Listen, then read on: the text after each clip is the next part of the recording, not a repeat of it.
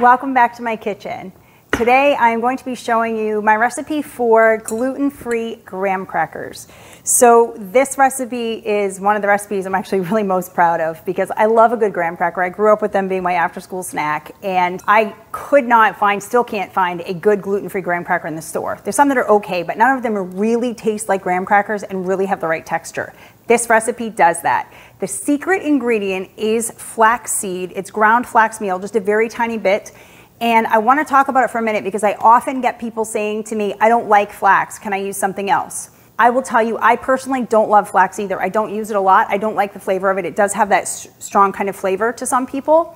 In this recipe, the small amount we use is actually what really helps make these taste like real graham crackers. So I suggest that you use it. If you have an allergy or something, you can't use flax, I will include in the recipe notes, the recipe is linked below, there will be notes for how to replace the flax, because the flax serves two purposes. The main purpose really is for the flavor, but it also does help act as a binder. So if you're not using flax, you need to use egg or something else.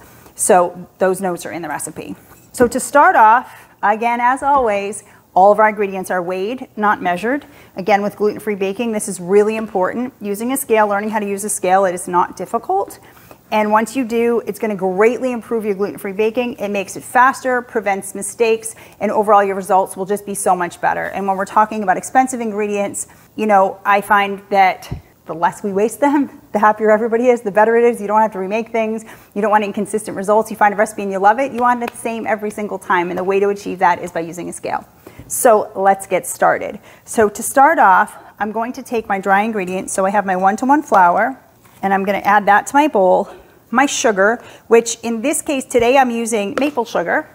You can use maple sugar, brown sugar, or raw coconut sugar, whatever you would like, whatever is best for your personal diet. To that, then I'm going to add my salt, baking powder, baking soda, and my ground golden flax or golden flax meal. You can buy it pre-ground, or if you just already have some flax, you can just use what you have. And I'm just going to whisk this really well together. If you have any big clumps of sugar, if you're using brown sugar or maple sugar, you can get your hands in there and break them up. We don't want any clumps. And you want to make sure, the reason this whisking part's important is we want to make sure that all of our ingredients are well mixed together. So baking powder, baking soda, we don't have any clumps. It's dispersed throughout. Same thing with our flax, that everything is really well distributed. So I have a few little lumps in here of my sugar. So I'm just gonna get my hands in and really kind of make sure that I have them all broken up. That will happen sometimes with brown sugar, sometimes with maple sugar. I love the flavor of maple sugar. If you need your things to be less refined, if you're looking for lower glycemic index, less of an impact on your blood sugar, both maple sugar and raw coconut sugar are great subs for brown sugar and even granulated sugar in recipes, because they really won't change the texture of your final result very much, and they are much lower in glycemic index and much less refined than regular sugar. So now that we have everything all mixed together here, we're gonna move on to the next step, which is our butter. So you're gonna take your butter, and it can be cool room temperature is fine. I'm gonna put gloves on for this step again because I'm doing a video and I don't wanna have to wash my hands a whole bunch of times. You can just use your hands. If you would prefer to use a pastry cutter or 2 forks, you can do that as well. But I do find that your hands are the best for this job. And I'm just going to, you can see here, I'm squeezing it together to start breaking up my butter into these kind of big flaky pieces and coat it with the flour. And that's what the goal is here. Just like with making pie crust, we're working quickly. Gloves are good too because they do help keep the heat from your hands from really melting the butter. And we're just trying to break the butter up until it's all like little, no piece is bigger than the size of a pea. And they're all coated with flour. And what this is really gonna help us with is the texture of our crackers. We want them crisp, but not hard, and there's a difference. You want a crispy cracker that snaps when you break it, but you know, graham crackers aren't hard. They're crisp, and there is a difference. And the way we mix the butter in and also the leavening is what helps with that. If you're dairy-free, you can use a dairy-free butter. Whenever we're replacing regular butter in a recipe with dairy-free, you should be using stick butter. The stuff that comes in the tubs, unless you're using shortening, which you can use as well, which is solid at room temperature. But the vegan butters, margarines that come in a tub are really too soft, and that will affect your results. So you want to use the one that comes in a stick. My favorite is Miyoko's if you can have nuts. It's cashew based, but I really think that is the best butter alternative, and it is one of the only ones that comes unsalted. So now we have this, you can see, really well mixed together. We have no big lumps. kind of mealy. It looks and feels like sand. We're gonna move on to the last step, which is to take our honey and mix it into our cold water. It doesn't have to be ice cold, but you want it not warm water, so get it as cold as you can get it out of your tap right before you start. And I'm gonna mix all of my honey in. A little tip when you're weighing honey, you could use maple syrup here too. Out into a container, spray your container with cooking spray first because it makes it much easier to get all that last little bit of honey out. So I have all my honey in there, and I'm just gonna take my whisk and whisk my honey and water together really well. If I were to just try to add the honey by itself, do them separately, it's so thick, we would never get it evenly distributed. This is just gonna make that so much easier. So now I'm just gonna take this and kind of evenly pour it over my dough. And again, now here you can use your hands or you can use a fork. So I'm gonna start with a fork and just kind of, you can see here right into my bowl, just mixing it together. And it's a fairly soft and loose dough. This is gonna also depend on how warm it is in your kitchen and how warm your butter was. So we're just gonna get this to come together into a dough. It's basically the texture of a cookie dough, like a chocolate chip cookie dough. And now we are going to put this onto a piece of plastic wrap or parchment. I prefer plastic wrap because we need to put this into the fridge or the freezer to set up for about a half hour before we roll it. So I'm just gonna take my plastic wrap here, put a nice big piece out onto my table, and then I'm gonna take my dough and turn it right out onto the plastic. And it will make it easier when you go to roll if you can get this into, we're making square crackers, so we're gonna wanna roll this into a square to have the least amount of waste. So if you have this roughly shaped into a square and get it fairly thin, like a 1/2 inch, it is going to make the rolling process easier when we take this out of the refrigerator. You won't have to work quite as hard. So you get it to about a 1/2 inch into roughly a square or rectangle shape. And you can use the plastic to help you with that as well. So here I'm just gonna, I don't really have it centered on this. Do a better job than I did of centering it. And I'm just gonna fold this piece over. You can use the edge to help you. Pull it in, make sure it's all covered. And we're gonna pop this, I like to put it onto a sheet tray so that it stays nice and flat when it goes into the refrigerator or the freezer. So you can either put this into the refrigerator for a half hour or into the freezer for 15 or 20 minutes. Kind of depends a little bit on how cold your freezer is and how fast it freezes things. You don't want to leave it in the freezer more than 15 minutes or you will have to take it out and let it sit again or put it in the fridge. You could put it in the freezer if you're gonna hold it, you want to do up until this part and hold it to finish it on another day, that would be fine, but you would wanna pull it out and then let it come to refrigerator temperature before you try to roll it, or it's gonna be really hard to roll. So I'm gonna pop these in the fridge for a half hour and then we'll come back and roll them out and cut our crackers. Okay, so I have my dough here that has been in the refrigerator for about a half an hour, and we're gonna take this and start to roll it out. If you start working with it and it still feels really soft and hard to work with, you can pop it back in for a little bit longer, or if your kitchen's really hot. You can roll this, you can cut these any size you would like. I like to make them in 3-inch squares. I find that's a nice size for s'mores or just as a nice snacking cracker, but you can really make them any size you like. But think about that when you roll it out. I like to roll it in roughly, I measure it with a ruler, so it's roughly divisible by whatever I'm doing. So if I wanted to roll the whole thing out and do 3-inch squares, I would do it 15 by 15. So then I would get 5 in each direction. Today, I'm gonna show you how to do it rolling on a Silpat, which isn't quite that big. I don't have a really large one, so I'm gonna do a smaller piece of dough. I'm gonna cut my dough in half, and I'm gonna roll it on the Silpat. The advantage to rolling it on the Silpat is, a little trick I'm gonna show you is that if you wanna keep your crackers really square, you can actually pop them back into the freezer before baking them. And that way they don't lose their shape when you move them around. So because this Silpat's a little more sturdy than if you were to roll it straight on the counter or onto a piece of parchment. When you gotta move them, they change shape a little bit, kind of like with sugar cookies. But this way, if we have it on a Silpat, we can move the whole thing and not have them lose their shape at all. So it's already sticking a little. I should have put, so it is still fairly sticky. I should have put a little more flour down before I put it on the board at all. So I'm gonna generously flour my board. Kind of like pie crust, we want enough flour so it's not gonna stick, but not much more than we need. You can always brush it off, but we don't want a lot of flour on the outside.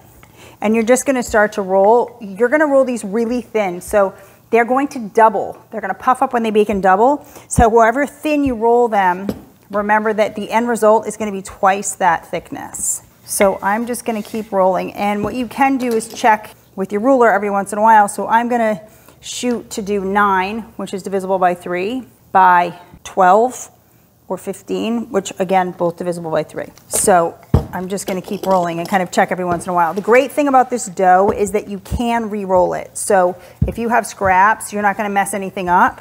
When you trim the edges, or if they stick, or you have some sort of issue when you're rolling, it's not a big deal because you can re-roll this. It's not gonna affect anything. So it's starting to stick. I'm checking to make sure it's not sticking, and I could feel it was getting a little sticky again. So I'm just gonna apply a little more flour underneath, and I'm gonna go back to rolling. I'm gonna guess that's almost 12 inches. We're getting close. So I'm gonna go in the other direction to get my 9. You can see that one piece of dough, I'm rolling it quite thin, so it stretches more than you would think. And again, every once in a while, just check and make sure that you're not sticking to your silpat or your parchment. And I'm gonna keep rolling. Check our width here. Oh, I'm close.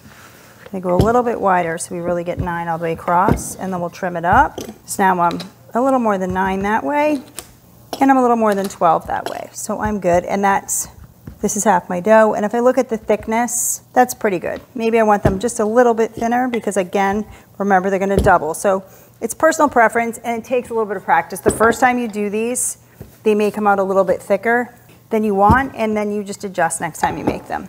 So now, you don't have to do this part. Again, you could make these any shape you want, and they don't have to be perfectly square. It's really up to you, but I'm just gonna trim my dough, and I'm gonna take the excess away. We'll just save that because I can re-roll it. And now we'll measure to 9 inches up here.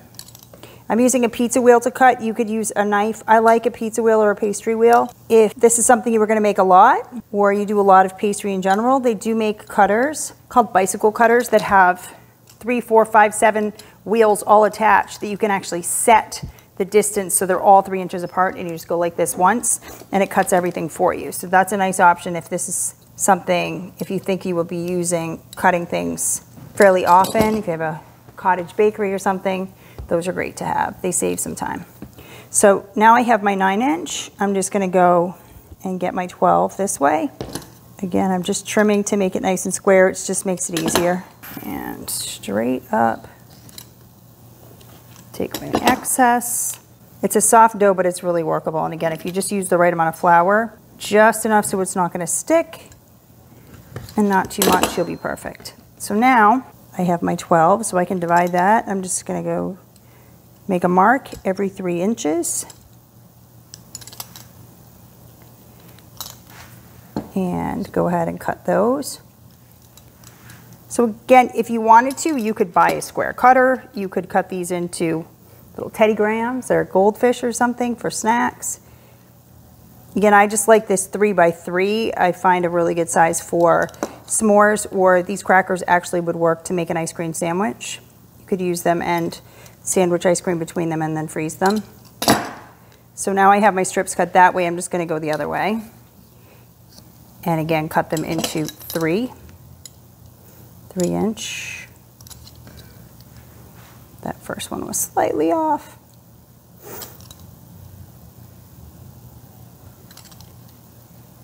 Now, if you want them to stay really square and you're worried about them because they're so thin and the dough's a little soft, you're worried about when you pick them up that you may lose shape, you can take this entire silpat, pop it onto a sheet tray, take this entire sheet tray, put it in your freezer for 5 or 10 minutes.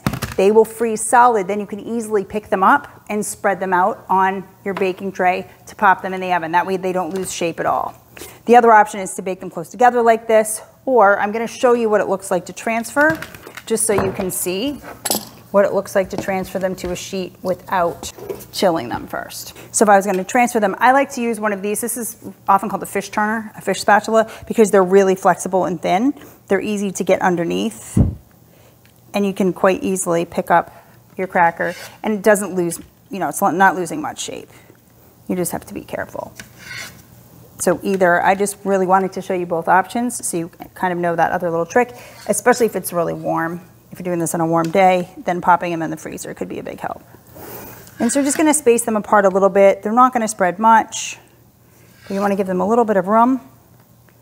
Get them all on our tray, and then we're gonna prick them with forks, which serves two purposes. Yes, it's decorative and makes them look like the graham crackers you're used to seeing in the store, but also pricking them with the fork helps them to bake evenly without puffing in an odd way or an uneven way.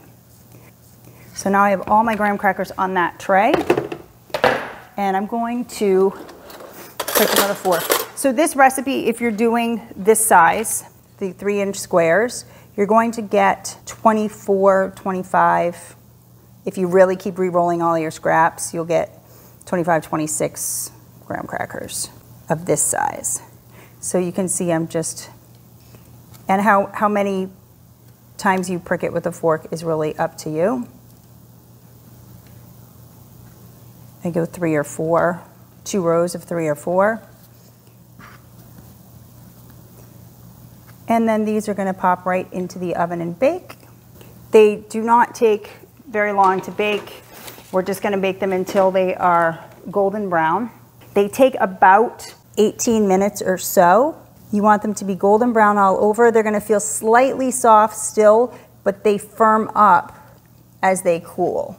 And I will show you what that looks like. So these are ready to go. I'm gonna pop these in the oven. We'll come back and see what they look like when they're done baking. So I have my leftover scrap dough here. I'm gonna show you one more thing that you can do with this. With this dough, if you want to make a traditional graham cracker crumb crust for cheesecake or something like that, you can bake off the graham crackers the way we just made them and then grind them up the way you would with regular graham crackers.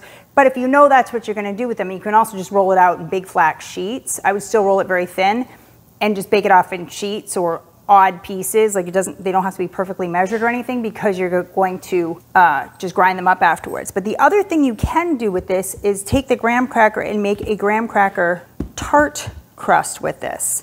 So you can take it and roll it out, and I'm using a little cake pan to demonstrate, but if you have like a fluted edge tart pan, you can do that, a big one, a small one, anything you like. To do it in a cake pan, you have a couple options. I'm still gonna roll it thin.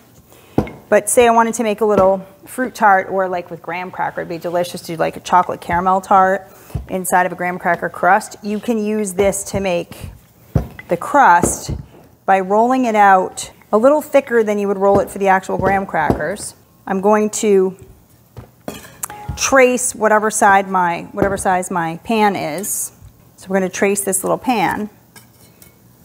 I'm going to cut a circle out that then I can pop into the bottom of the pan. You could also just press it. If you're using a fluted tart pan, you could just roll the dough out and then press it right in and up the sides. Because I'm using a straight-edged cake pan, I just cut my circle out. Then I'm going to pop it in. I have a piece of parchment lining the bottom so that I will be able to get it out later.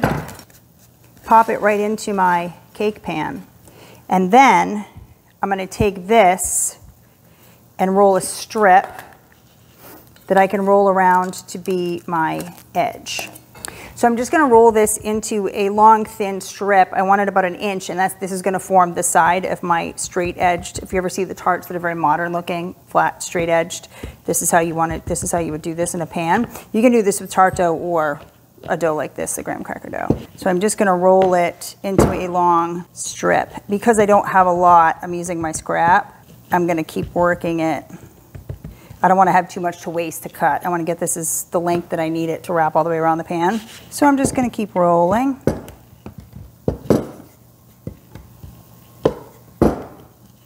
That looks like it's almost the right length.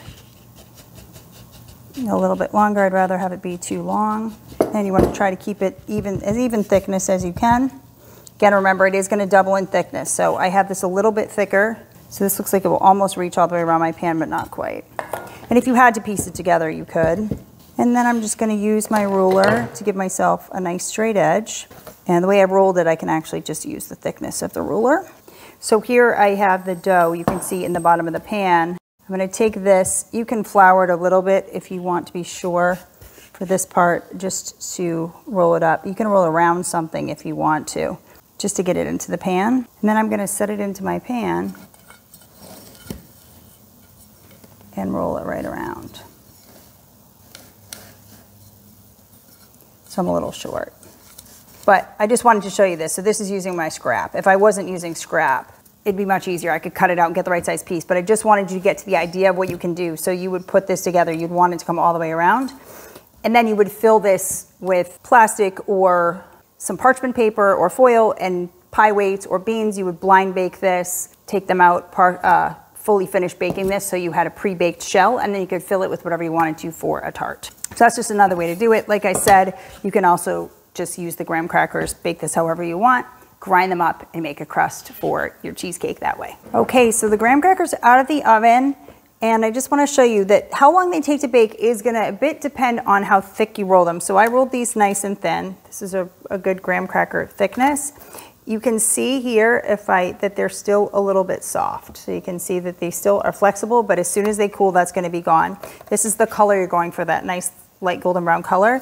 With this thickness right here that you're seeing, I can feel these starting to crisp up. These took just about 15 minutes. So I always set my timer for about 9 minutes, then I check them, set it again for 5-6 minutes, and then check again. Towards the end, I'll check every few minutes. It takes a little bit of babysitting, but they can go, anything thin like this, any type of cookie can go pretty quickly from being perfect to being a little overdone. So we'll just put them on this rack here to finish cooling, and they will crisp up. If for some reason you're not sure, you pull them a little too soon, they don't crisp up quite as much as you would like, you can put them back into the oven to dry out a little bit more. Then you want to store these in an airtight container. Once they're fully cooled, if you store them in an airtight container, they will last for quite a long time, up to a month. You can also freeze them if you would like to. But like regular graham crackers, they will last for a very long time as long as they are stored in an airtight container. So I hope you enjoy this recipe. Make some s'mores. It's a great summertime recipe, but really any time of year, because again, you can use these for your cheesecakes or anything else you like. I always love them as a snack just with milk when I was a kid. I hope you love them. I hope your kids love them, and I'll see you next time.